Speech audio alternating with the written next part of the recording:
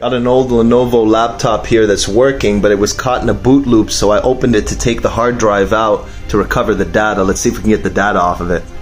Hard drive hooked up to my computer now, and the health status is reading good, but it's got over 29,000 hours use on it. So be a good idea to change it. 104 gigabytes in use, only 63 gigabytes are user data, so we're going to pull the data off the current hard drive and move it to this external.